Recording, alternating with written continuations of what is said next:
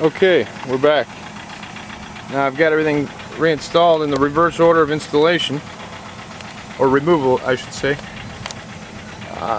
Get your covers back on, your serpentine belt tensioner, your belt back on, your motor mounts, all necessary stuff. And here comes a moment of truth. Let's give it a try.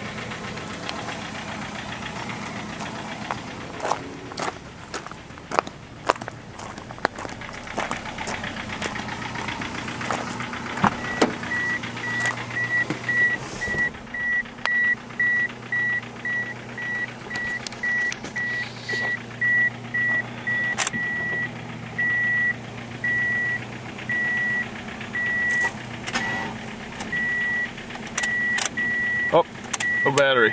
Shit.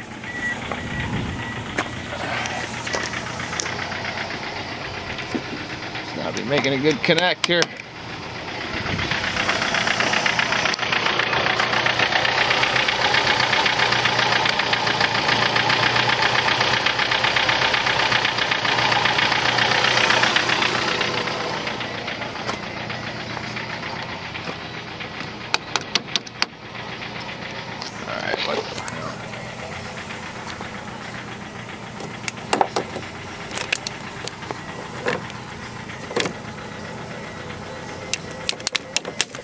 We'll try this at home.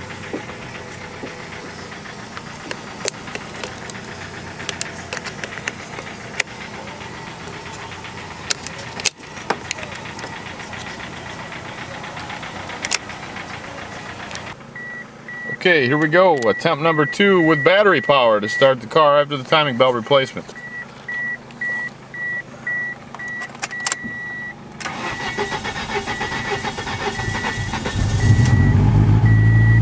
It's alive! It's alive! Oh yeah, baby!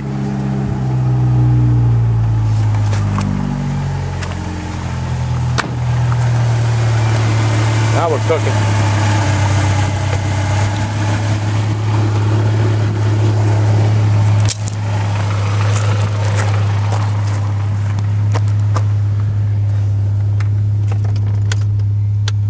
Turn my other forward off. Z-Tech in that one. Alright, as you can see, appears to be a successful job. Sounds like it's hitting right on. Turn like a kitten. Woo! That's how we like them. Job might have took 2 hours total.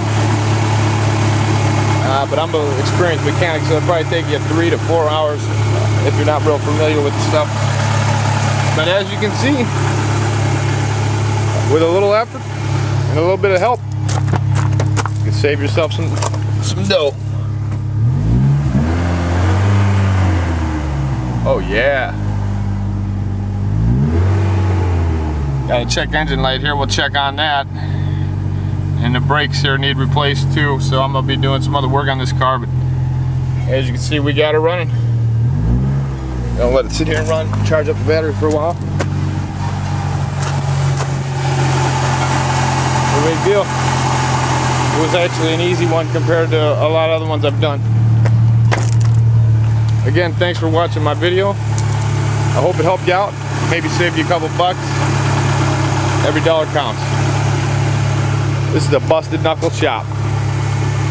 We'll be back with the next one from Ford, I'm sure. One last point to mention here would be to fill your coolant back up.